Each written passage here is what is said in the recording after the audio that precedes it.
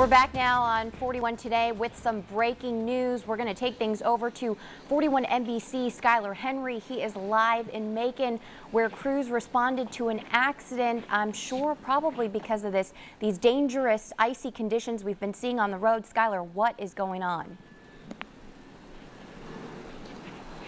Melissa, I'm on Harvard Avenue and Columbus Road. You heard Amanda talk earlier in this newscast about how safe you have to be on these roads, and this is why. A truck hydroplaned off of the road and into a building, a vacant building, and hit a fire hydrant. Now gallons and gallons of water are leaking onto the road. Police have been out here for the past 30 to 45 minutes just trying to figure out how they can stop this guy there from stopping.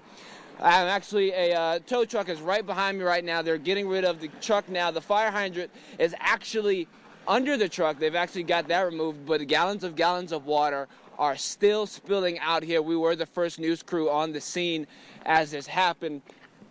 Police crews are still trying to figure out what they're going to do to make sure that this the geyser from the water stops. What's going to happen is these cold temperatures is going to cause all of this water that's on this road to freeze over. So crews are trying to make sure they do everything that they can to make sure drivers stay as safe as possible. Again, if you don't have to drive today, do not do that because roads are still icy, it's still snowy right now. What we'll do is we're going to stick around here. We're going to see what crews are going to do to make sure that everything stays safe. Once again, we want to make sure you stay safe as you drive on these roads. If you don't have to drive, please don't. Please don't. We'll have more tonight at 6 on the 41 NBC News at 6. For now, reporting live in Macon, Skyler Henry, 41 NBC News.